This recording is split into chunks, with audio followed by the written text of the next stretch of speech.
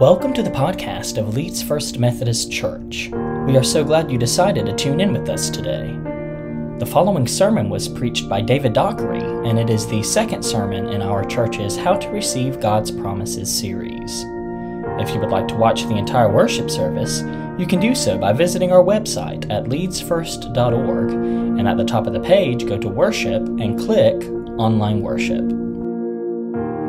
Well, good morning. As Chris said, my name is David Dockery, and it's my joy to get to share with you from God's Word this morning. My wife, Megan, and I have been members here at Leeds First Methodist Church for a year and 1 week, actually. And it's just been a joy to be a part of this church, and we're so glad to be here with you. Well, today we're continuing our series on how to receive God's promises. And we're looking at this theme passage, this theme verse from Joshua 1:9. It reads, "This is my command. Be strong and courageous. Do not be afraid or discouraged, for the Lord your God is with you wherever you go." Last week, Pastor Chris's message looked at how we receive the promises of God by breaking through the barriers in our lives that can keep us from claiming those promises. Well, this week, as we're speaking of promises, I'd love to be able to tell you that this is going to be the funniest, quickest, and most interesting sermon you've ever heard. Unfortunately, I am trying to stop making promises that I can't keep, and so this may not be that. But have you ever been on the bad side of a bad promise? Or maybe you've made a few bad, fake promises. I can think of one time when I was on the receiving end of a bad promise. I had just started a summer job, right after high school, right before I started college, and I was working in a sandwich shop. And I remember in that interview, the owner was so excited to hire me because the school I was going to was in the town where he was opening his second shop, his second store. He was like, "Look, we can hire you here, we'll train you, we'll get you ready so that when we open the new store, we can promote you to a shift manager and we can have you train new employees and all that." Oh, and by the way, there'll be a pay rise too. So that was pretty exciting, 18 years old, about to be 19, thinking that career advancement is right on the cusp. Well, I do my first semester. They're finishing opening the store. They open it. They call me to come in and start working. And night after night, I find that there's no training of employees. There's no talk about becoming a shift manager or a shift leader. No, instead, I'm in the back scrubbing dishes. They bring me out so I can clean off the tables and mop and sweep the floors and clean the bathrooms, take out the trash. I thought maybe, just maybe, it was a Mr. Miyagi Karate Kid sort of training regimen they had for me. But I can say 4 years later, after 4 years of working at the same place, no discussion of advancement ever came. Maybe you've had people promise you something similar, like a promotion at work or a great new job that ended up being just the same as the old job. Or maybe it was a promise of a setup for a date. Or maybe it was an investment plan that ended up being more of a scam than a plan. Or maybe it was someone promised you a gift or a special trip for your anniversary or birthday, and you've yet to see that package arrive, or you've yet to see those plane tickets purchased. Well, today we're going to look at a story in the book of Joshua where God kept his promises. It took many years to accomplish. In fact, for years, his people weren't so sure that those promises were going to come true. But through the course of generations, God kept his promise. And in this particular story, in response to God's fulfillment of promises, his people make a new promise. So if you'll turn with me to Joshua 24, starting in verse 1, we'll see what happens. Now, if you have a Bible app, you can navigate to Joshua 24. You can follow along on the screens, or you can even use the text link that you were sent if you texted here. So Joshua 24, starting in verse 1. Then Joshua summoned all the tribes of Israel to Shechem, including their elders, leaders, judges, and officers. So they came and presented themselves to God. Joshua said to the people, "This is what the Lord, the God of Israel, says. Long ago your ancestors, including Terah, the father of Abraham, and Nahor, lived beyond the Euphrates River, and they worshipped other gods. But I took your ancestor Abraham from the land beyond the Euphrates and led him to the land of Canaan." Then we'll skip down to verse 14. "So fear the Lord and serve him wholeheartedly. Put away forever the idols your ancestors worshipped when they lived beyond the Euphrates River and in Egypt. Serve the Lord alone. But if you refuse to serve God, then choose today whom you will serve. Would you prefer the gods your ancestors served beyond the Euphrates? Or will it be the gods of the Amorites in whose land you now live? But as for me and my family, we will serve the Lord." Well, the people replied, "We would never abandon the Lord and serve other gods. For the Lord our God is the one who rescued us and our ancestors from slavery in the land of Egypt. He performed mighty miracles before our very eyes. As we traveled through the wilderness among our enemies, he preserved us. It was the Lord who drove out the Amorites and the other nations living here in the land. So we too will serve the Lord, for he alone is our God." Then Joshua warned the people, "You are not able to serve the Lord, for he is a holy and jealous God. He will not forgive your rebellion and your sins. If you abandon the Lord and serve other gods, he will turn against you and destroy you, even though he has been so good to you." The people answered Joshua, "No, we will serve the Lord." "You are witness to your decision," Joshua said. "You have chosen to serve the Lord." "Yes," they replied, "we are witnesses to what we have said." "All right then," Joshua said, "destroy the idols among you and turn your hearts to the Lord, the God of Israel." The people said to Joshua, "We will serve the Lord our God, and we will obey him alone." So Joshua made a covenant with the people that day at Shechem, committing them to follow the decrees and regulations of the Lord. This is the word of God for the people of God, and we say, thanks be to God. Well, can you imagine the setting? All the tribes, all the families and clans of the nation are gathered together. They're hearing their history, much of which many of them saw firsthand or heard from their parents or grandparents who saw it happen. They're surrounded by this good land. They're surrounded by a fulfilled promise. The Lord has done it. He has brought them into the promised land. They are part of the fulfillment of the promises God made to Abraham. They are home. They are back in the land that Abraham was promised by God centuries before. And they are no longer living in tents, they're living in cities. They're no longer traveling through the desert. They are no longer living as slaves in a foreign land. And consider how Joshua feels in this moment. His life has been a long life. He has seen from the time that Israel was in Egypt as a slave. Joshua lived in Egypt as a slave. Joshua sees the end of the story too. He has traveled through the wilderness. He's traveled through the desert with Israel. He has seen God's action every step of the way. He's seen God releasing them from the captivity of Egypt through the plagues.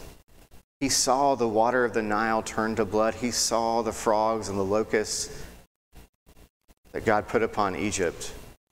He was there for that first Passover. He may have been even painting the blood of a lamb upon the doorpost of his family's home. He traveled through the sea with water on both sides. He saw how God parted those waters so the Israelites could escape from Egypt. He saw manna. He tasted the manna in the wilderness that God provided for his children. He tasted the water that came from a rock that Moses struck with his staff. He saw every action of God's provision and salvation for the people. And then, years later, he saw the land as a spy. He gave a report to Moses. He said, "It's a good land. Its produce is incredible. Its people are mighty, but we know what God can do. He got us out of Egypt. He has defeated all these enemies along the way. He can take care of the Canaanites in this land." But that's not what the other spies said. Only one other spy, Caleb, shared the same view as Joshua. The others said, "No, we need to retreat. We can't take this land. They are too strong." And so God punished them to wander in the desert for 40 years.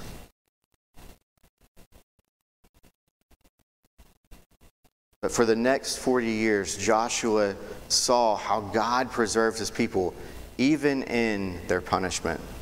He saw God bring victory in an impossible situation again and again and again. So now, years after the Israelites began to take possession of the promised land, Joshua and all the nation are gathered together to remember God's promises. The Lord didn't just promise to be a real estate agent and deliver on a promise of land and a new home. No, God promised to be their God. He promised that they could become his people. But if they failed to keep covenant, if they failed to keep their side of the arrangement, their end of the contract, then they would forfeit his promises. Considering all that God had done, all that they had seen God do, what would cause that sort of disloyalty? Simply put, a failure to leave the fakes at the door as they entered their promised home. Falling for the fake promises of security and protection and satisfaction from the idols, the fake gods of the Canaanites, Moabites, or Egyptians. I think it's probably safe to say no one in this room is trusting in the gods of the Canaanites, Moabites, or Egyptians to deal with their problems today.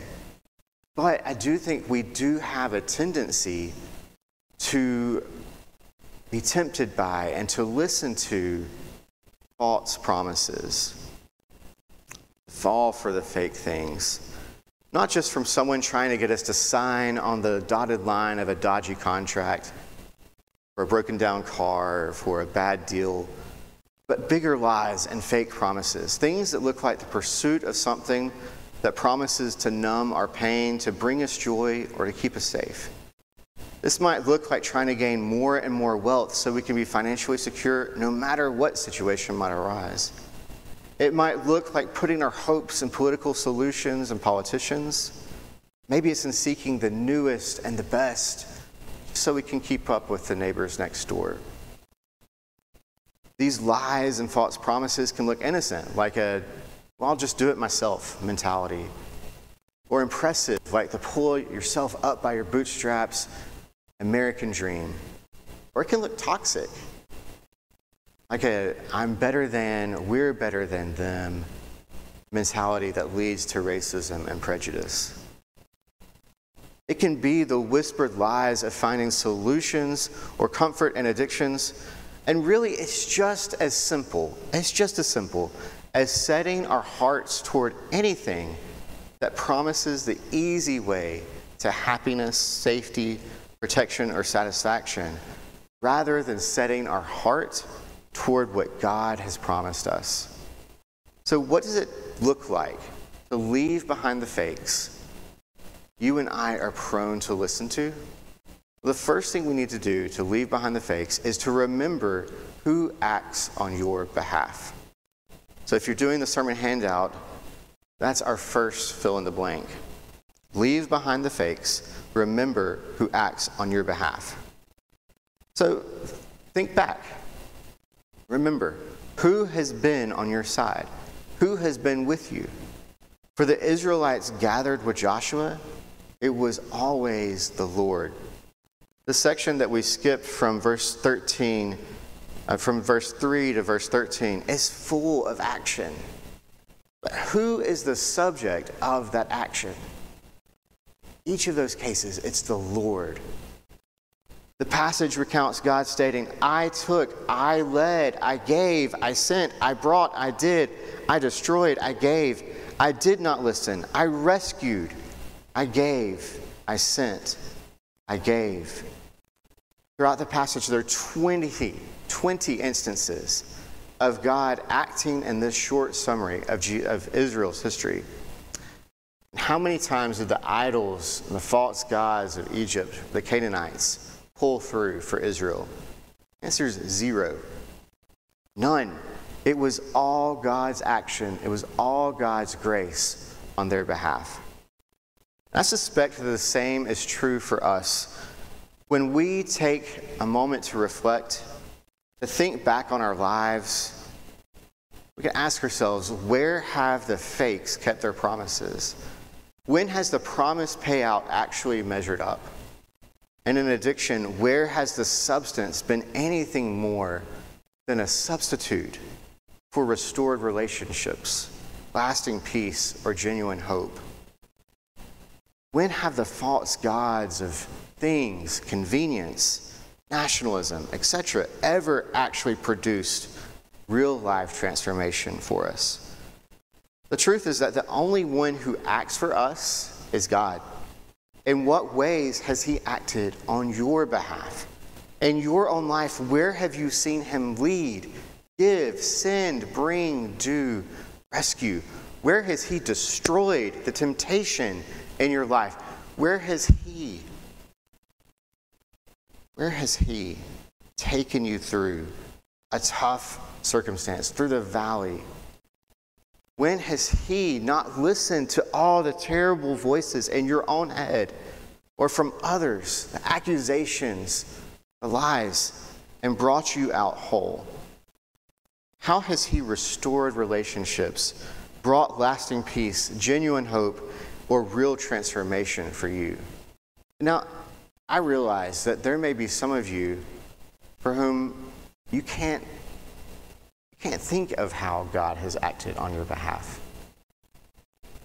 where it's difficult to think of a time where God has been on your side. You may feel as though you are stuck and God is not listening or God does not care. If that is you, if you feel that today, then I would invite you, I would urge you to speak with someone today about how we can come alongside you and pray with you and walk with you in your time of uncertainty and doubt as you're going through that valley. Now, look back with me at verse 14 and verse 15. So fear the Lord and serve him wholeheartedly. Put away forever the idols your ancestors worshipped when they lived beyond the Euphrates River and in Egypt. Serve the Lord alone. But if you refuse to serve the Lord, then choose today whom you will serve. Now that Joshua has repeated how God has acted on Israel's behalf up to this moment, he directs them to make a choice. Leave behind the fakes and choose today who you will serve. And choose daily who you will serve. That's the second fill in the blank if you're following along. Number 2, leave behind the fakes. Choose daily who you will serve. So, we need to keep making that choice day after day? Who or what are you going to make the priority each day of your life? Following Jesus is not just I'll follow you today, let's evaluate again tomorrow. No, following requires a choice that requires daily follow through. And not just lip service, not just compliance with the rules and regulations, but commitment. God's desire, like we said, wasn't simply to be Israel's real estate agent and deliver on land, but that he intended to be their God and for Israel to be his people. He was calling for them to be in a commitment-based relationship with him, not just a contract. And now through his son, Jesus, he calls you and I, even though this story hasn't really been about us, as folks who don't share in the Jewish heritage. But the invitation is to join his family, the church. Through Jesus, we can become his people as we choose him as our God. In the gospel accounts, when Jesus calls someone to follow, he calls them to drop everything and follow him. He calls for a choice followed by commitment. And he calls the same for us today. Maybe you've made a decision to follow Jesus. Maybe you made it years and years ago, decades even. How have you been making that decision daily since then? Are you choosing Jesus on Sundays but not the other 6 days of the week? Do you struggle with consistency or complacency in choosing Jesus? And maybe you made your decision to follow Jesus more recently and you're just trying to learn how to choose Jesus when tempted by the fakes. Make today the day to renew that commitment and begin that renewal by choosing Jesus today. And maybe you have never stopped to consider who you will serve. Maybe you've never chosen Jesus. Perhaps today you would say, I've been chasing fake promises all my life. Well, hear this. Today can be the day that you choose to end that chase and make the choice to follow Jesus. And if that's you, simply start with a confession. Confess to God that you have been choosing to serve something or someone else first. And then confess that you choose to serve Jesus as your Lord and Savior.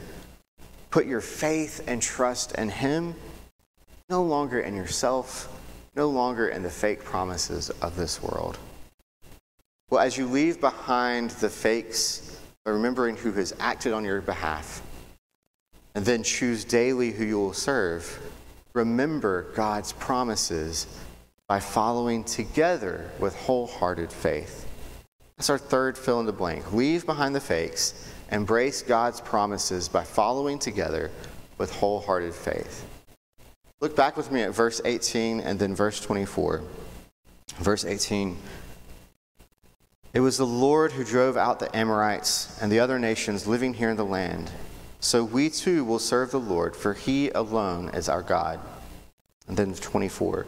The people said to Joshua, we will serve the Lord our God. We will obey him alone. The people have responded. They have made their choice. They recognize that God has kept their promises, and they choose to follow God alone. They have declared that they will follow God only, that they will not be following alone. Notice that they respond with the words we and our in both verses. This decision to follow requires an individual choice. But we follow God best when we are in a community of followers. Your decision to follow Jesus is your decision. But taking that decision a step further and uniting with fellow believers provides accountability, encouragement, and fellowship that helps us on our way. By choosing to serve God, to follow Jesus together, we can then embrace God's promises together. And there's something interesting I want to note in verse 19. As Joshua tells the gathered people, you can't keep this promise. The people respond, we will keep it. I don't know if you have flipped the next couple of pages and read any of the book of Judges, which follows Joshua. But when you read through the book of Judges, you know that Joshua was right. They could not keep the promises that they made for very long. And if we're honest, neither can we. Not on our own. When we try to do it on our own, deciding for ourselves to do what is right in our own heart, our lives can look a lot like Israel in the time of Judges. But let me tell you that we are not called to keep this promise on our own. We are called into a covenant community that can help us pursue accountability with one another so that we can help one another to be the best followers that we can be. And it's not just so that we can sit around and point out each other's faults. It's so that we can spur each other on. As iron sharpens iron. But so that we can submit to God's authority in our lives better. Well, after all this talk about God's promises, what has God actually promised us? What promises are we to embrace? Freedom from the fake promises of this world. Freedom from the chains of sin. Freedom to pursue sanctification and holiness. To become more and more like Jesus. It's not just freedom to pursue holiness, but a helper, the Holy Spirit, to put us on the right road, to keep us on the right road, following in step with God every step of our lives. It's the freedom to simply trust and to do. So may today be the day that you receive the freedom promised by God. Don't carry the fakes with you any further. Leave them today. And remember that God is with you, acting on your behalf. Choose Jesus today and every day. Embrace the promises of God as you follow Him together with this covenant community, and follow Him with your whole heart. The thing about freedom is that it gives you the option to choose. So choose Him today. Let's pray. Father God, thank you for this time where we can worship you, where we can learn from your word. Father God, I pray that you would help us to remember how you have been with us along the way. That you would help us as we choose you daily, and that you would help us to follow together. So you're going to pray. Amen. Thanks for listening to our podcast. We would love for you to visit us in person at 8:45 a.m. for modern worship or at 11 a.m. for traditional worship. If you would like to plan a visit, simply text the word CONNECT to the number 205-772-4906 and you'll be sent a link to get you started. Thanks again, and God bless.